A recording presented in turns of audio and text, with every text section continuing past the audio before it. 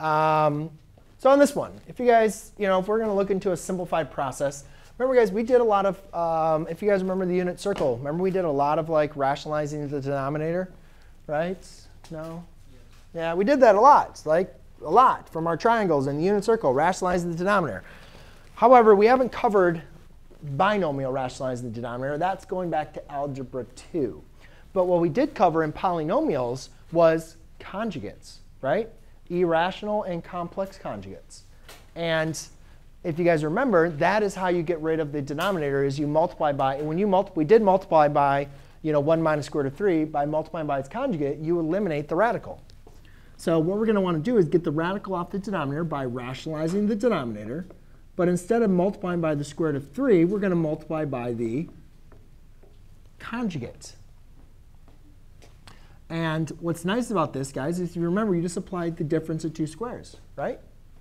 So I'm not going to simplify the numerator because I'm thinking ahead,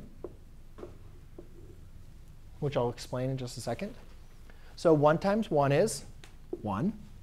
Negative square root of 3 times square root of 3 would be a negative square root of 3 squared, which would be a negative 3. So that gives me negative 2 times 1 plus the square root of 3 all over negative 2. 1 plus the square root of 3. Oh, did I not write down the problem? No. I forgot to write down the problem that we're going to do. Yeah. Oh, well. OK. Let's do the problem. Does everybody see that? Yeah? So the problem that I actually wanted you to do was cosine squared of theta divided by 1 minus sine of theta. Now, there's really not much we can do here. But again, understanding this idea, if we want to get rid of a fraction, right, we want this to be simplified. Nothing divides out like in the previous problems. But could we multiply by the conjugate of 1 minus sine of theta? Sure. Why not? Why don't we just try to do that in the same process, see what that gives us? Just remember, whatever you do in the denominator, you have to do in the numerator. Don't do anything. Don't simplify that yet. Just leave it as it is.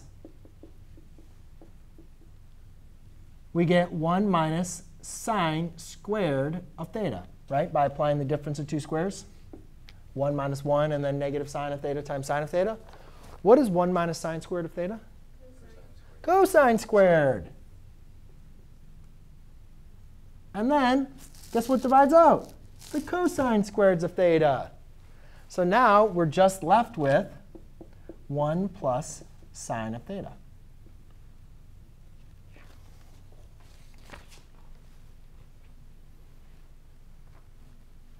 Pretty cool, huh? Kind of, maybe. Huh? I didn't put the problem for C either.